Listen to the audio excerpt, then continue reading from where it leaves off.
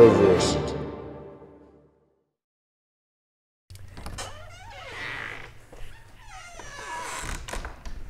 Greetings, I'm Shad, and I've actually wanted to make a video on the rule of cool for quite a while. The thing that's given me the best opportunity is that we're currently filming the short film adaptation of my novel, Shadow of the Conqueror, and in the process of shooting this film I've literally had direct first-hand experience with the very problem that I want to address with you, and it is the inherent danger and problem with what can happen when you're dealing with the rule of cool. So to start us off, what really is the rule of cool? It's pretty self-explanatory by the terms, and it's that sometimes we want to have something in a story, film, TV show, because it's awesome. And that's a great justification. If you can add something that is just has the cool factor, of course you want to bring it in. The rule of cool manifests in so many aspects, from fight scenes, to world building, to weapon design even sound effects. But there is a danger with it, and it's when it can go too far.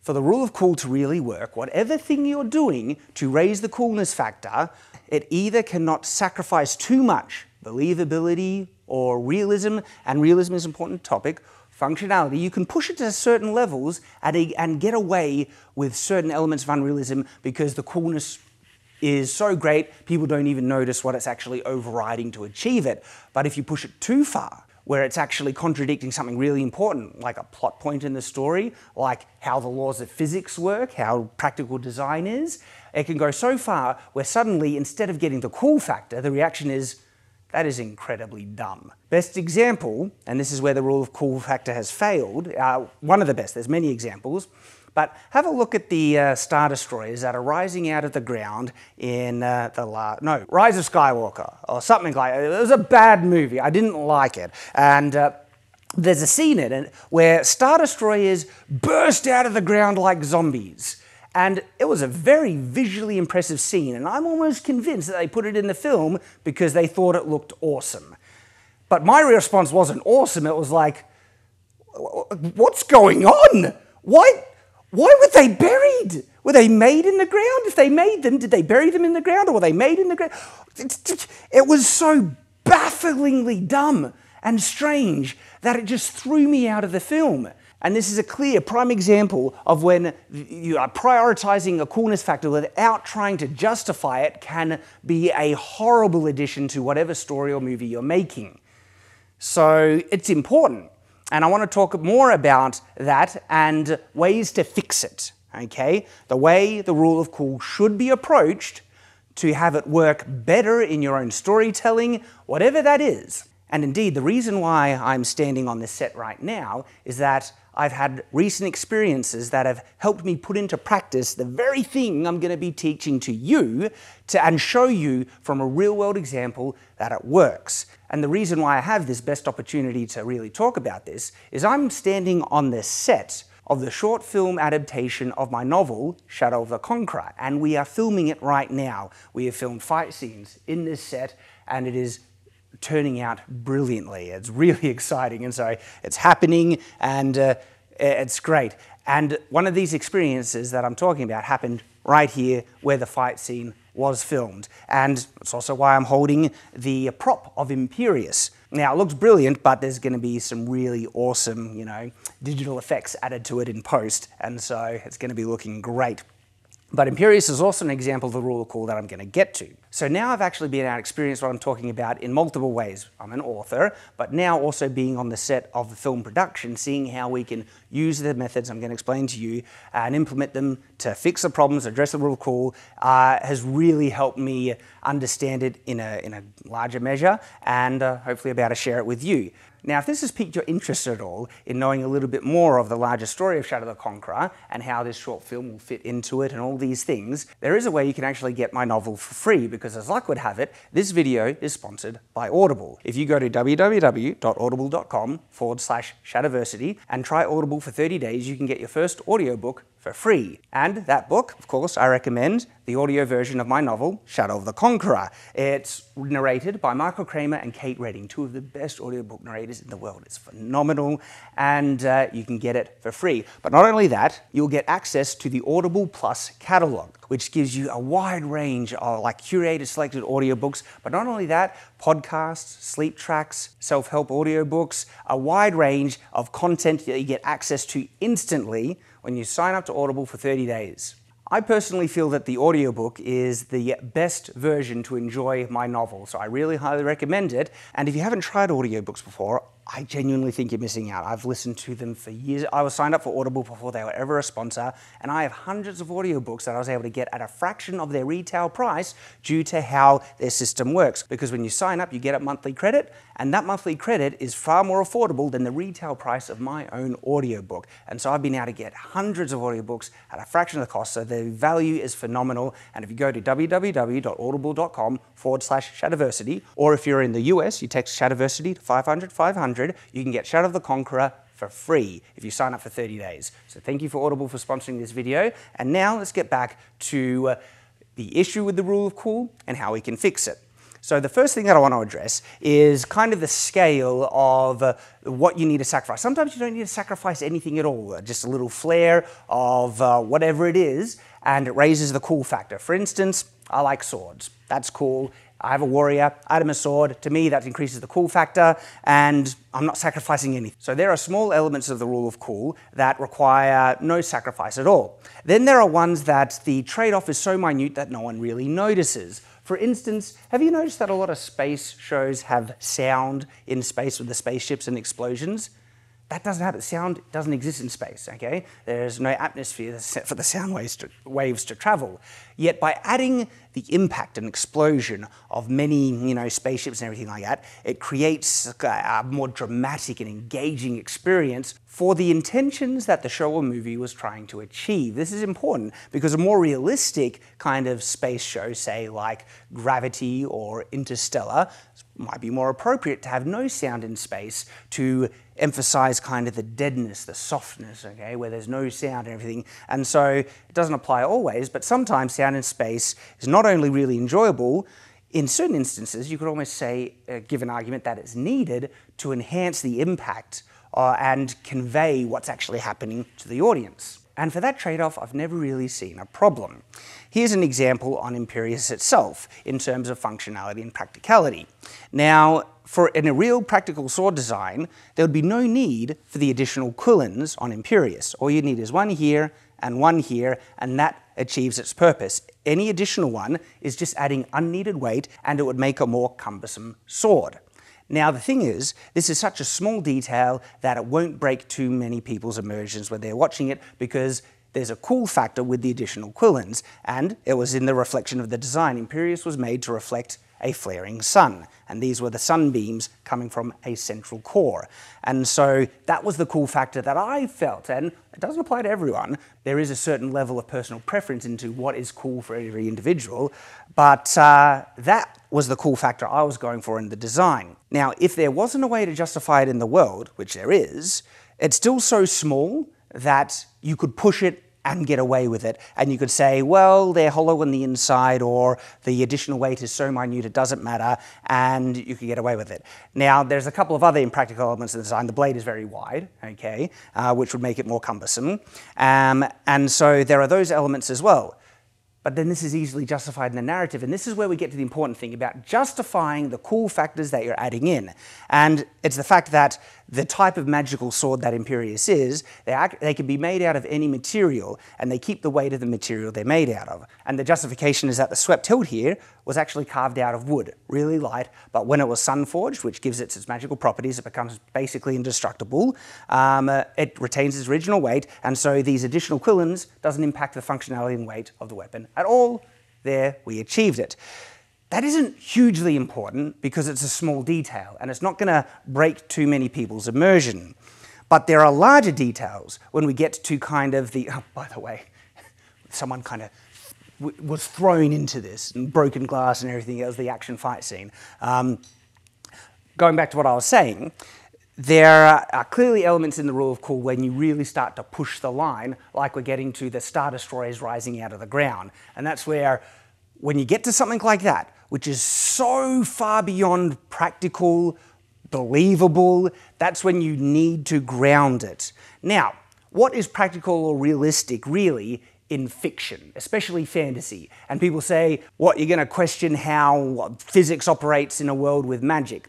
That's a disingenuous criticism, because you need believability in the story you're sharing for the stakes. If there are no implications or weight to the events that are happening, anything can happen, there's no rules, most audiences are not going to be properly invested in the story, okay? And to be invested in the story, you need stakes. And stakes, there needs to be implications, cause and effects. You feel this is going to happen unless something happens to stop it. And if the show is always showing that thing not happening, for instance, if someone raises a gun to someone and it's loaded and it's ready to fire, the implication, just based on the real world, if the trigger is pulled, a bullet, most of the time, is going to shoot out. Now, if suddenly a movie has it that everyone is able to get shot, and whenever the gun is pointed at the hero, they pull the trigger and it misfires, and it happens multiple times, and then the ultimate kind of showdown, if the bad guy then pulls out a gun and points it at our hero, we're not going to have any investors. They have too much plot armor, we're not afraid for them, and so there's no stakes. And so the ideas of cause and effect, and that there is internal logic to what is happening, is actually really important in a story. So it's not about what is going on in the story needs to reflect the real world perfectly. No, it's not that. It's that it needs to be consistent with its own rules. And it's fine if the show, movie, story that you're making has different laws of physics, or people are more durable. There's multiple things. You just need to establish the rules of the world in which the story is operating. There's another element that's going to be important in terms of what is really going to be believable, acceptable, or passable in whatever story you're doing. And it's actually the audience expectation and standard of the story that you're making. And you're thinking, hang on, different stories and things have different standards? Yeah, they do. And sometimes these standards are created through past works in the same genre. Sometimes they're created through the audience perception. Multiple things create the standards, but they exist. There is a different expectation when you go in and watch a Fast and Furious movie compared to when you go in and watch Lord of the Rings. And so the ridiculous things that happen in Fast and Furious, we know it's for fun, and they're not caring about, laws of physics and all that stuff, because the film is trying to achieve a different purpose. But for a story that is trying to be more dramatic and wants more tension in the payoff and all these things, and more immersion and more believability, suddenly it becomes very important to be consistent with the rules you're establishing. A perfect example of this are actually the fight scenes you see in a lot of Asian cinema, martial art flicks. I will refer to, say, Jackie Chan, The Legend of Drunken Master. There is a huge, very unrealistic element to the film, and it is the truly insane durability of the primary character and the other characters. In reality, a very solid punch from a person, bare-knuckled, can do serious damage, and then being hit with a bottle or something else can knock someone out in one hit. Yet in these fight scenes, we are seeing people get hit and hit and hit and hit and hit, and they're never going down. They're superhumans. Why do we accept that?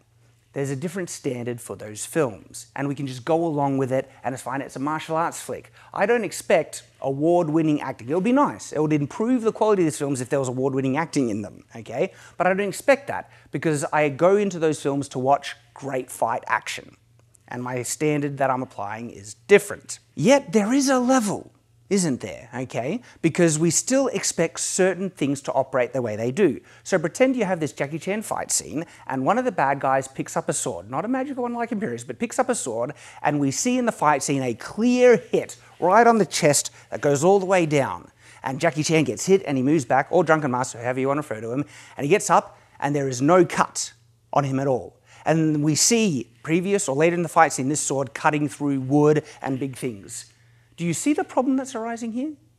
It's clear, okay? What we're seeing is a massive inconsistency and plot hole. This sword was shown as sharp, so then why didn't it cut through Jackie Chan? And so there is a level of durability that we're willing to grant Jackie Chan in this fight scene, and a level that we're not, based on our natural understanding of how things should work. Okay, he can take a lot of hits, but we don't expect that he would be able to resist a sword slash on the chest and it not do any damage.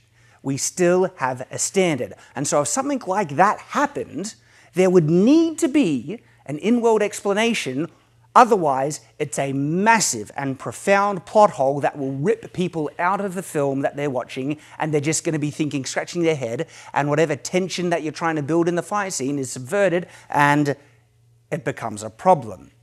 And this is the problem with the rule of cool, because guess what? Stuff like that, though the Jackie Chan example, to my knowledge, hasn't happened. But I mean, for instance, there are elements of unrealism with sword fights where they get cut and the cut isn't deep enough and it's only superficial and they keep fighting all that stuff. Anyway, so there's that example. But there are other examples that are comparable to the Jackie Chan one that I just gave. One that I saw recently was actually in the Loki TV series, and it was about consistency in power scale. Loki, in the show, spoilers, not really spoilers, because well, guess what? Loki fights people. Is that a spoiler? Yeah, I think you could expect that. He fights people. But he fights people that, in the context of the show, shouldn't really have powers. Security guards or regular people in a shopping center, okay? Or a supermarket. And he struggles to fight them. This was odd, because Loki got a beating from the Hulk and survived. He went toe-to-toe with Thor, and so his power level is actually really, really high, as established in previous shows. Yet he struggled with these other, people that he fought with in the show Loki. And it totally ripped me out of their show, because it was so inconsistent with the power level that Loki was supposed to have and has been established. Now, they wanted Loki to struggle.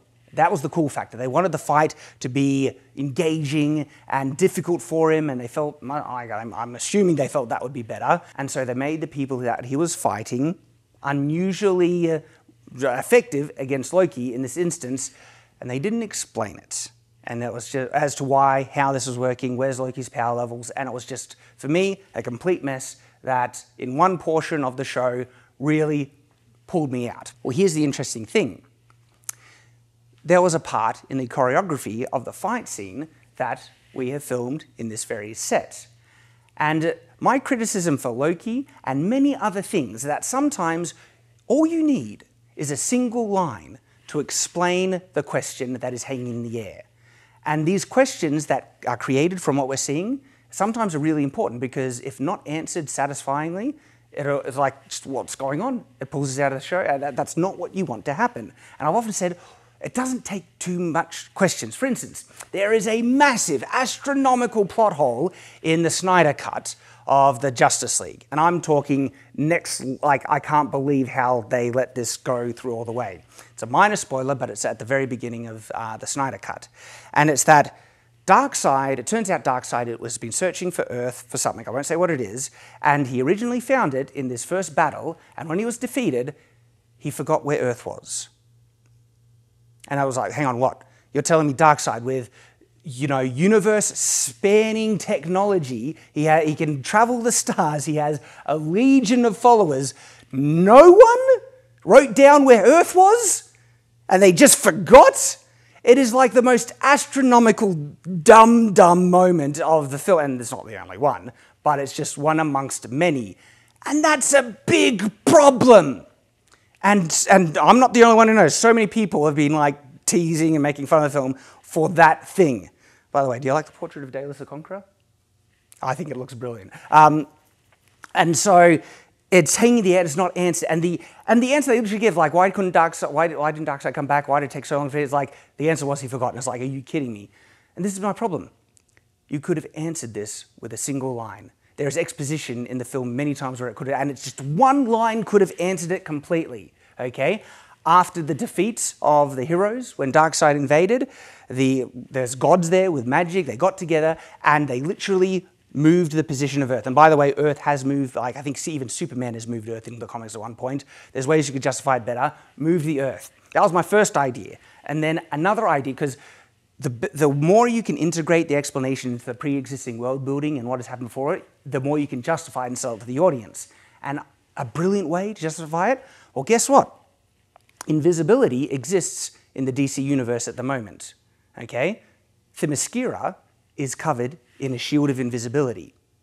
Wonder Woman says she learns invisibility. And I'm not a fan of 1984, Wonder Woman 1984, but she even learns the invisibility in the movie. And it's established that who can do it? Zeus knows the invisibility thing. And so the answer is Zeus casts an invisibility spell either over Earth or over the solar system to protect them from Darkseid being able to find them again. Because the solar system, by the way, is moving as the galaxy is moving. And so you could say it's moved position, they can't be able to find it because of the invisibility. And so Zeus summoned all the power he could and cast an invisibility shell around it. And look, that's what you need, you know. Because of the threat of Darkseid, Zeus summoned all his power and cast the greatest invisibility spell he'd ever cast, just like what was done for the island of Themyscira, shrouding the solar system in a cloak of invisibility, protecting it from Darkseid. That's the line. Done. It was that easy. And I have said you could fix problems like this with a single line multiple times. Well, guess what? As we were prepping for the fight scene in this, set, I saw one of those problems. And I was committed to approach the short film looking for problems just like I've criticized in films the whole time. I should not be any, exemption from my own criticisms because, of course, again, I want to see this short film be done to the best level possible. And the problem was this. The first beginning element of the fight scene started with something, I'm not going to give spoilers, but started with something that meant the main character struggled to fight them. Things were switched up in the order, and that thing happened later in the fight scene. The main character, Dalen, it's not exactly, I'm referring to him, but he doesn't have the powers at that point, but he has magical powers in the book. And his magical powers, for anyone who knows the context, are to the level that any normal person attacking him, a single punch from Dalen could go through someone, kill them instantly, okay? And as I'm seeing the fight scene begin, Dalen is fighting, and is fighting, regular bad guy thugs, and they're not dying, and they're not going down. And here was the issue. The fight choreography was still really, really good. The reason why the bad guys weren't going down is because we wanted an impressive, more longer drawn out fight scene with really great stunts and all that stuff. So it was like, some martial arts elements are being incorporated. But the context of this film is different to the context of, say, Legend of Drunken Master. In Legend of Drunken Master, the Drunken Master, Jackie Chan, is fighting people of comparable strength and durability as him. And so they're hitting as hard as he is, he's hitting as hard as they am, they're both not going down, and it establishes a consistency within that universe of how durable these super martial artists are.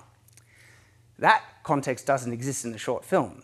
In the short film, Dalen is a superhuman fighting regular people, and one hit from him should have killed them. Flat. And so it just did not make sense that these bad guys were not dying. That's a problem. And so then, was there a solution? Could there have been a way we could fix this to keep the cool factor?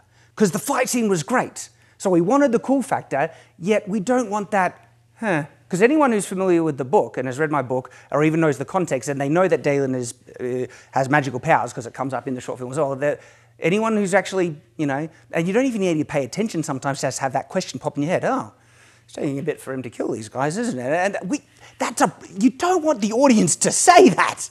That's a problem. And so how do we solve it? Well, I took it as a challenge, but also it was an interesting, because this is the thing that I've been saying for a while. Was there a way to solve it? And so I'm the author of the book. So luckily I know the world building and elements that aren't even in the book. And so I was able to delve into that wider pool of knowledge, and the line that we were able to insert at a perfect moment in the fight scene was simply Dalen looking at the bad guys getting up from his first attack against each of them and going, "You're sun-forged?" And he looks to, the person that he's talking to, "Who did you murder to do it? Even I didn't stoop that low." Now, I'm going to cut there because I don't want to give too much away. The short film is going to be very, very good. But sun forging is the magic that creates the weapons in the book.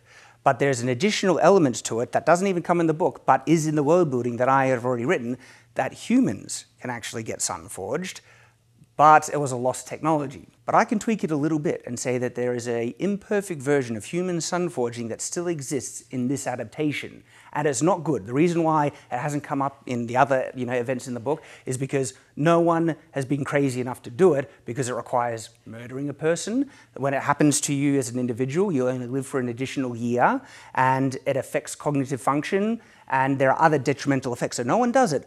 But for crazies that want to get the effect, which is enhanced durability and strength, and they have something that they really want to do, they might be crazy enough to push it to that level. And I was personally happy with the line because it establishes that there is something different with these thugs around him. And then the context of what that change is shown by how tough they are in the fight scene. Because we're already shown that something is different. They're Sunforged now. And then we get to see what that is from the progression of the fight scene itself. And it was answered with a single line. Just that. And that's sometimes all you need. And in factual fact, that line, I feel, has enhanced the scene in a dramatic way. It raises the tension. It means the main character is really getting challenged, and it justified us having a much cooler, elaborate fight scene. And this is the thing that I wanted to share with you, is that oftentimes you can have the cool factor. You can push it to where you want to do it, but you need to try and justify it if it's going to hang a problem in the air. I mean, another problem that we had, and I won't tell you how we answered that, you can wait for the short film, is Imperius, okay? Because we had a reason why Dalen couldn't get Imperius at the beginning of the fight scene. But that thing happens later on. But then the choreography had to change through necessity, and that event happened later on in the fight. And the question is, okay, why doesn't Dalen summon Imperius at the beginning of the fight and just kill everyone? Because they, as durable as they are, they're not going to survive a slash from a super enchanted sword, are they? Well, that was another question that arose, and guess what? We found a simple solution that worked effectively in the narrative, and I can't wait for you to see it as well. You don't need to try and work with the rule of cool in such a way that you already have something that is cool and you see a problem and need to fix it. You should actually try and address it as early on as possible, where you have this cool idea, and then you need to work with all the ways that you can justify it and support it to achieve what you want. This is exactly how Brandon Sanderson approached a lot of his world building for his Stormlight Archive series. And one of the cool factors, he wanted giant swords. He wanted really cool giant swords. Yet giant swords aren't necessarily practical and sometimes don't make sense. And so how could he justify giant swords being used in a fantasy setting? And he kind of worked backwards, and he did a brilliant job. He was able to create monsters that were so big that required massive cutting ratios with these big swords to cut them, and it all worked really, really well. And so this is probably the best way you can try and deal with the rule of cool, is get the cool idea and then justify it. Work backwards from there to try and have a solid foundation which supports the cool factor from the very beginning. And Brandon works like that a lot. This is what he did when he hired me to consult for Stormlight Archives 4, A Rhythm of War. There is a scene where a character was fighting multiple opponents, and he sent me that chapter for the purposes of me looking at it to see if there were any errors with how the weapons were using. But there was an opportunity that I was just kind of suggested. I said, well, if this character was really fighting multiple opponents, this weapon would work much, much better because it's made to have more crowd control. And I suggested the character using a greatsword to swing it around and keep multiple opponents at bay. And then I also said it could also look really, really cool because those dramatic wide sweeps would look amazing. And Brandon loved that idea. He took me up on it, and he actually rewrote that whole scene to incorporate the greatsword, not only to be more functionally realistic, but because it actually enhanced the cool factor as well. And so this is the other takeaway. Sometimes the answer you're trying to find to justify the coolness, and the cool factor he wanted was for this character to fight off multiple people. That was the cool. A big fight scene fighting against multiple people, and then what's a realistic way to pull it off? And the suggestion I had, Brandon felt, made it even cooler. And so isn't that an awesome reality? Like sometimes when you actually do your due diligence to answer or figure out or justify the cool factor is a cool factor that just adds to it and makes it even better. There are some things that are too far gone to try and explain, like the Star Destroyers rising out of the ground. I'm not sure I could figure out a fix, a one-line fix for that. And if I did, I would have to be something more elaborate that, you know, they had to be buried to avoid detection or something like that. They were active, but it doesn't work because the planet that they're on was a lost planet. And so they really wrote themselves into a corner with that one. The ships could have been like, the atmospheric conditions were so warped and strange, which was established in the movie, were so bad that the ships would have been destroyed if they were floating on the surface. And because they needed to hide there for years, ready for him to launch his attack, they had to be buried for safety and preservation of the ships, but they were there ready to go. Where'd they get the crew then? There's still questions, but we're getting somewhere where we can answer that massive one. But it can be done. That's my point, okay? And it was so amazing to experience this firsthand where I saw a plot hole and was like, we need to address it. And then being able to address it with a single line insert, like I've been saying all along, and then seeing how it enhanced the actual scene was brilliant. All right? And so that's the takeaway with the rule of cool. It's great. Use the rule of cool. We want the rule of cool. We want cool factor, okay? And sometimes you don't need to do it. You need to find the balance because sound in space, yeah, you can get away with it. But sometimes, depending on the tone of the story, it doesn't fit and you need to justify it. That's the thing. The more justified the thing is, whatever that cool thing is, the more justified it is, the more satisfying it will be whenever it plays out because the audience is just going to be along for the whole ride. And so I hope I've been able to help you understand the rule of cool just a little bit more by sharing the first-hand experience I was able to have, but also other examples as well. Thank you very much for watching. I do hope you've enjoyed, and of course I hope to see you here on the next video on Shadiversity. So until that time, farewell.